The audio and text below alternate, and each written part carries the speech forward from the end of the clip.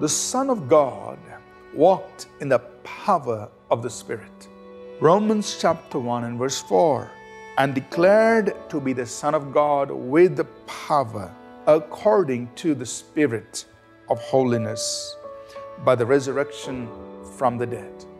As we look at the life of the Son of God, the life of Jesus Christ, as He walked on the earth as the only begotten of the Father, and just looking at a few aspects of His life, we see an important truth the New Testament brings out, teaching us that the Son of God, Jesus Christ, He walked in the power or in the empowering of the Holy Spirit, or the Spirit of holiness. You know, this is very significant to think about that the eternal Word who became the incarnate man, the Son of God, the only begotten of the Father, He laid aside the powers of deity, the powers of omniscience, omnipresence, and omnipotence. Infiniteness confined Himself to what is finite in the human form.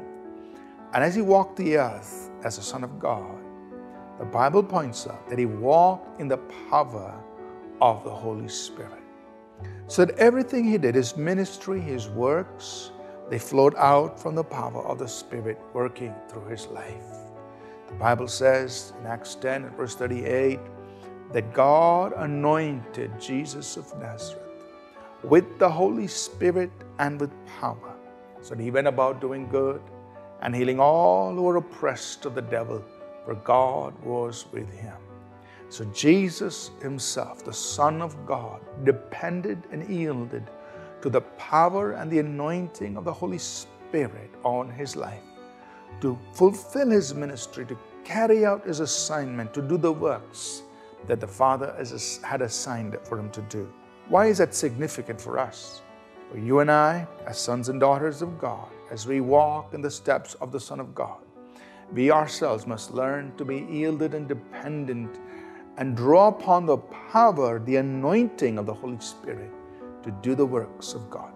We cannot do them in our own strength and our own ability, but we say, Holy Spirit, I need You. Holy Spirit, I want Your anointing to flow through my life. I'm anointed by the Spirit and I'm depending on the power of the Spirit to do the works that the Father has called me to do. That's how you and I walk as sons and daughters of God. We are declared to be sons and daughters of God by the power of the Spirit of holiness, by the power of the Holy Spirit upon our lives. Let's learn to depend on the anointing of the Spirit to do the works we've been called to do. Let's pray.